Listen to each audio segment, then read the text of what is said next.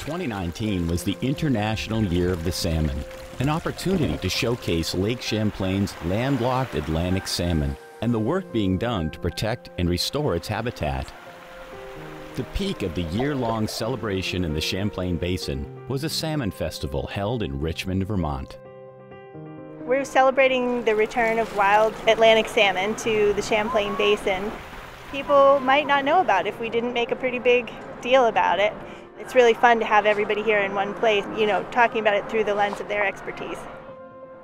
Events like this where people help us to connect the dots between our decisions and the things that we care about are really helpful.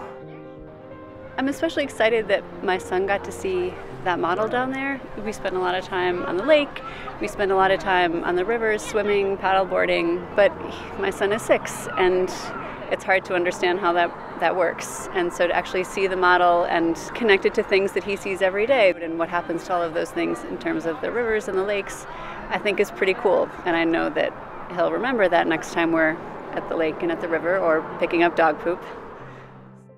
The event was organized by the U.S. Fish and Wildlife Service and the Champlain Valley National Heritage Partnership.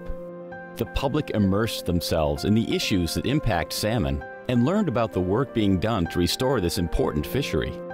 Local organizations offered introductions to recreational activities such as canoeing, fly tying, and fly casting.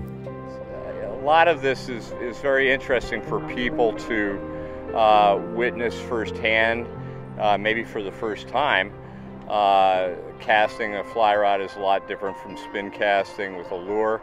Tying your own flies to hopefully catch a fish has its own rewards. Using a fly rod somehow puts you in touch with nature in a very private, meditative way.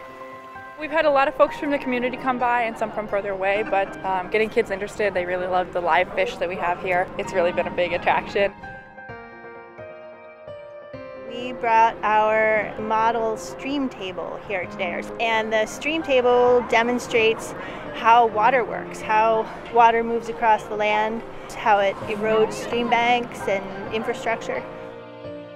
It helps people start to think about the impact that their land has on the water, because if you live in this watershed, your land is affecting the water.